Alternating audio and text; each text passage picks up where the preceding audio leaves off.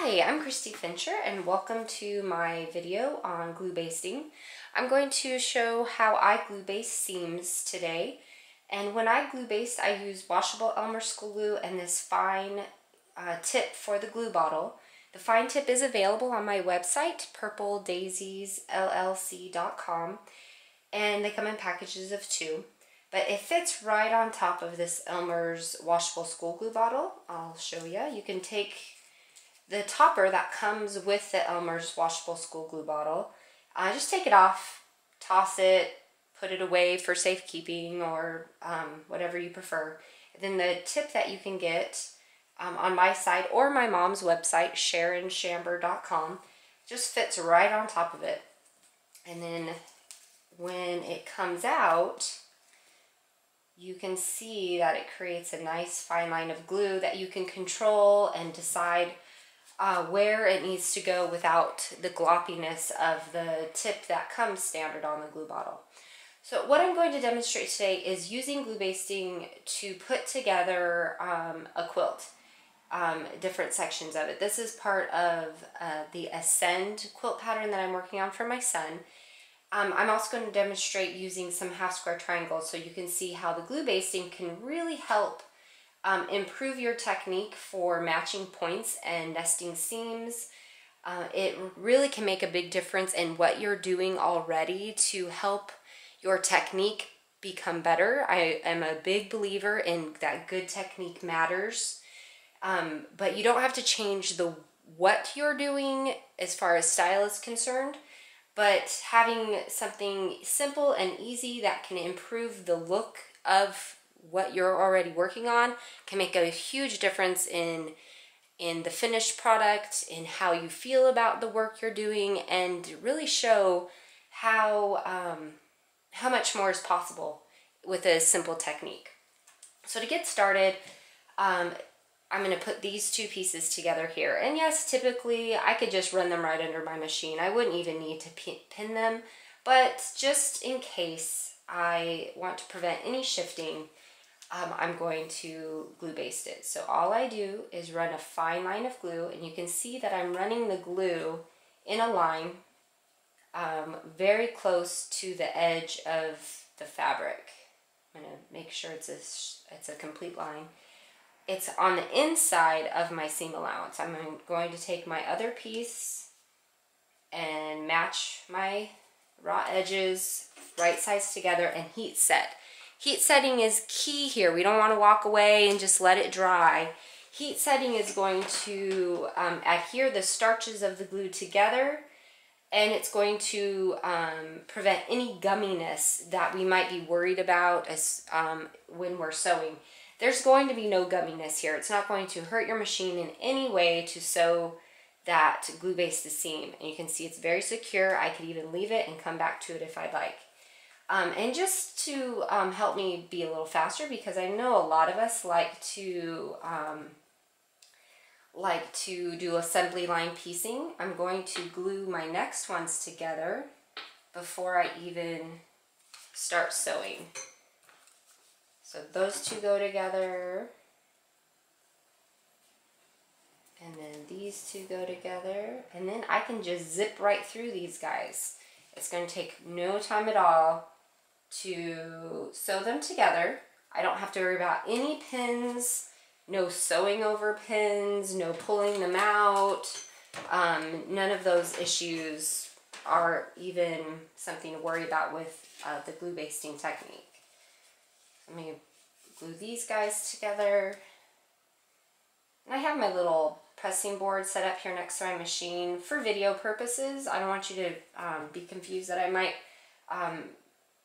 have to keep it this way all the time for when I'm sewing. The board isn't going to be in my way, but it's nice for the video for you all to see what I'm doing. See, nice fine line, nice and quick, and they're ready to go. Okay, and then I can do my piecing, make sure I have the right side to put under my machine, and I do. I'm going to sew a scant 1/4 inch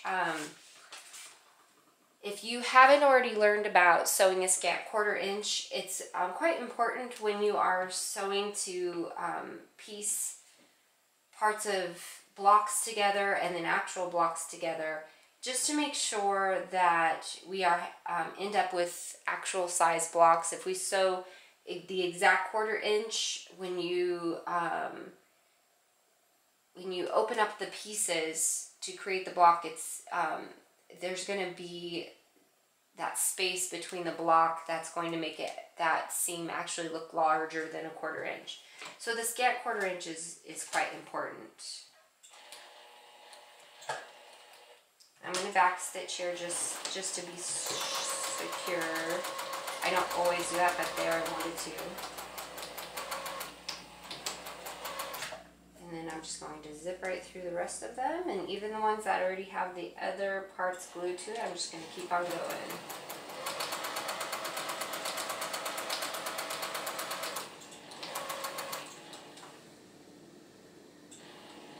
See, nice, fast, and easy. No pins to worry about. Everything is nice and secure. This one is done. Let's come and work on this one up here. It's nice to be able to prep a whole lot at one time as well and get all of those parts glued together before I even begin to sew them. See, otherwise this would normally not even be put together yet. And it's ready to go.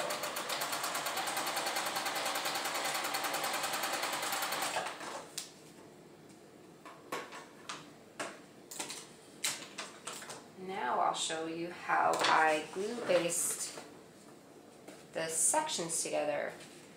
I'm going to press my seams to the side. One of them is going to go one direction and the other is going to go the opposite so that my seams can nest. I do not prefer to press my seams open.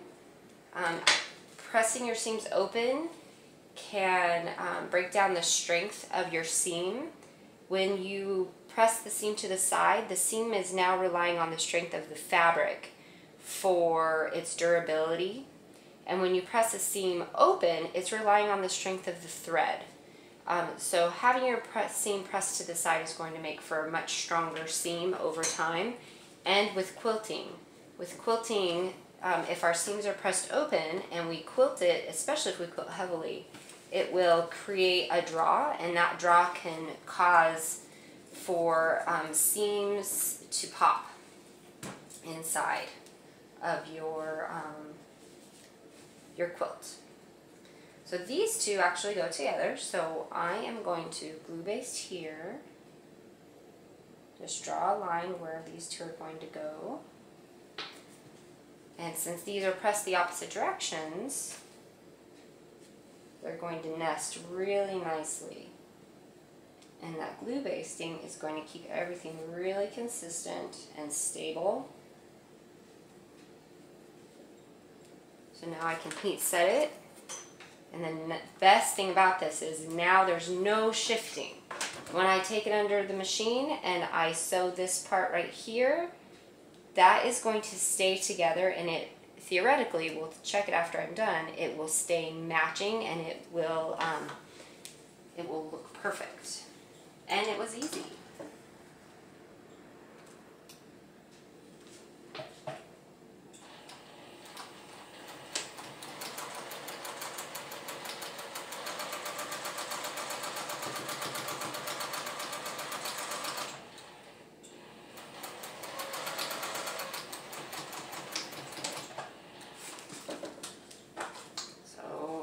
Is the moment of truth. Let's open that up and see if in fact it did stay matched. Oh, that looks pretty good. So the glue basting made that happen. I didn't have to pin it, and it turned out just perfect. Then when I press my seams to the side, then I'm ready to attach the next strip, and then they'll just keep matching up, just like that. And I'd like to show you real quick some half square triangles. So you can do the same technique with half square triangles and get multiple points to match up. So let's do a little something here. We'll glue baste those together. And I'll make sure when I am pressing those together that those look pretty good. So we'll heat set that. And let's get another two. I'm going to do a little opposite thing going on here just for fun. So we'll heat set those.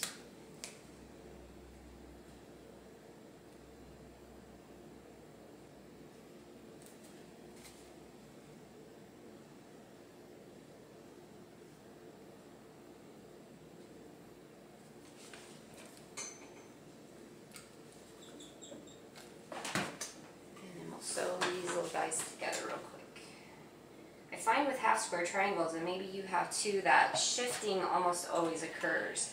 And I am very confident that the glue basting really prevents that from happening and keeps my points very accurate.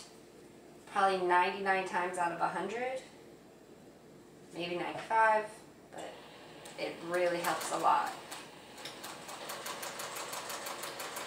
And the glue, since it's washable Elmer's school glue, it does wash out. It's starch-based, it is water-soluble,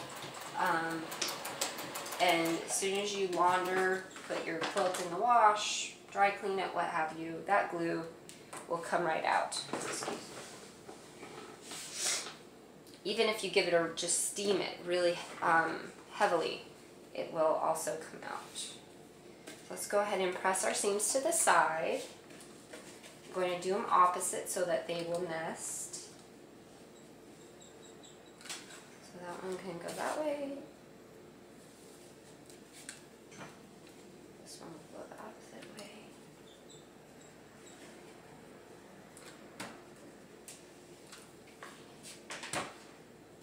And then when I match these guys up, I'm going to show you how we can get multiple points matching up there. Going to glue baste here.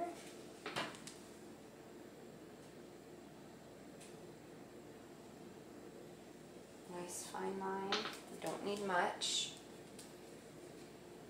This is the point right here where so many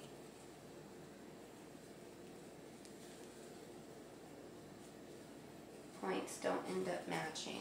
So we're going to nest it nice and good before we heat set it. Make sure that really matches up. With your fingers, you can usually feel right when those bump up together.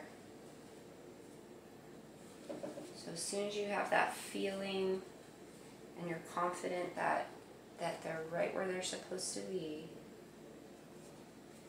then go ahead and heat set. And you don't have to pin, you don't have to try and match that point with a pin. And sometimes when you do that, that will even cause things to mismatch.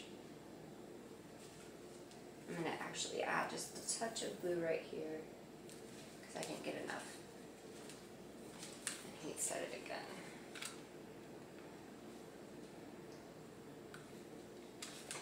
Okay, let's see. Let's see what happens.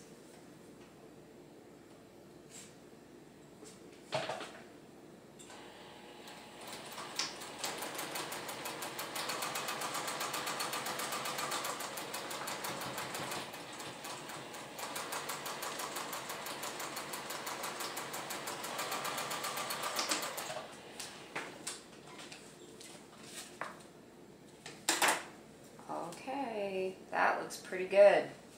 What do y'all think? And that was just from glue basting. No magic tricks, nothing fancy, just the glue basting. I'm going to go ahead and press this down.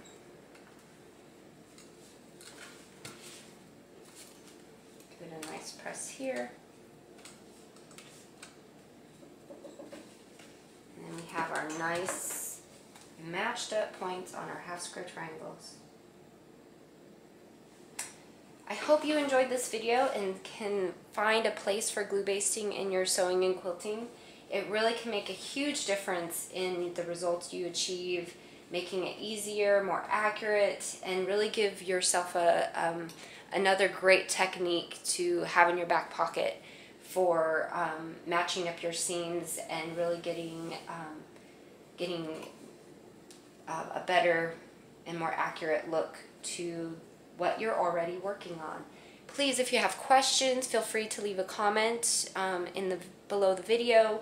As well, feel free to visit my website, purpledaisiesllc.com, and my blog, Sew, S-E-W, Much Like Mom. So Much Like Mom.